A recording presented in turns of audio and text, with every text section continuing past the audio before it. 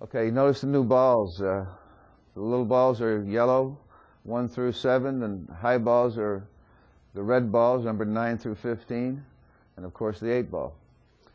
This is set, I just got a patent on this set. Let me turn that 8 ball so you can see it. The patent on this set. It's got a new patent on this set, and they will be available shortly. Perfect for 8 ball, if that's your favorite game to play at home, or tournament 8 ball.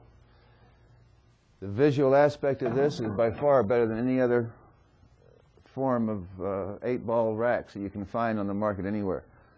If you're sitting 100 yards away and you can look at a table 100 yards away, you can practically see the patterns from there. I mean, as far away as you can get in a place, and they say they have a big place and it's got 8 tables, and you can look from the furthest away table in the stands and look to the first table, and you'll know the patterns being played on that first table at any tournament.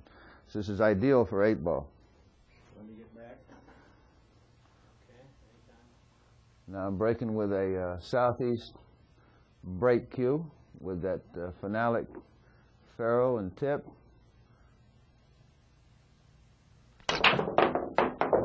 You hit them awfully hard. I made the cue ball jump. That's the first rack. Okay, both these balls are more or less wide open. Now I'm going to try the 3 ball because I see that for red, the 10 ball can be tough.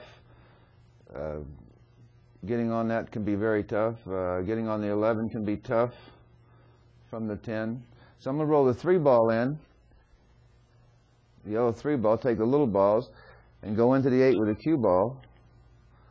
And then I'll have the 2 on the side next as a safety valve. I'd love to be able to shoot this yellow ball over by this corner next, but that's not going to be possible. I think the 8's going to block that one if I make this ball rolling it in. It's a very tough shot.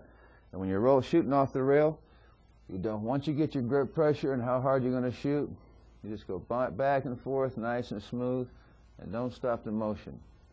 Don't change your grip pressure. Once you find a grip pressure that feels like you're going to make the ball, just stay nice and smooth, back and forth, nice and smooth, and let it go forward. 1,000, 2,000, 3,000. Well, I didn't hit as much of the 8 as I wanted to. I would have had the 2 on the side, but now I hit the 8 so thin, I slid down underneath this 5 ball, and that's the only shot I've got. Let me take a look. No, it's not the only shot I've got. I can still see the 6 ball over here. I can make the 6, and that's what I'm going to go for. I'm going to come out for the 1 ball next. Then this ball, then this ball, then this ball, then the 8. Let's see what happens.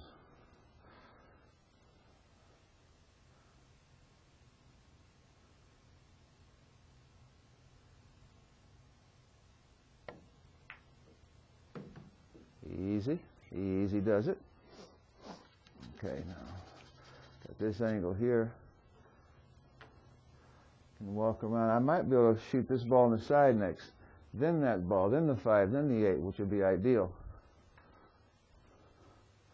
8 doesn't go in that pocket, so we've got to be careful.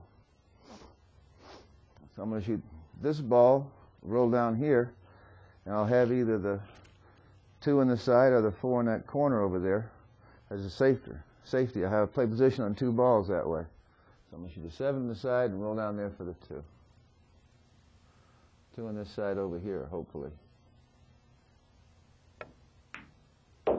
1,000, 2,000, 3,000. Okay, we got the 2 on the side. 2 ball on the side. I'm close to the rail, so it's once I zero in where I want to be, I don't change the grip pressure, just get it going back and forth, and follow through. Nice and smooth. Now if I stop this ball right here, I'm going to put myself behind 11, so I have to let it go just a little bit forward. You can do that 2 ways, with center ball or with a low ball, and let it lose its bottom English before it gets to the object ball, and it won't roll very far at all. Forward.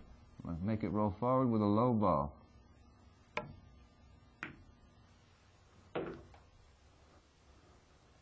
To get on this 8 ball could be very dangerous here. If I hit it with high right, I'm going to glance off here and come in this into here.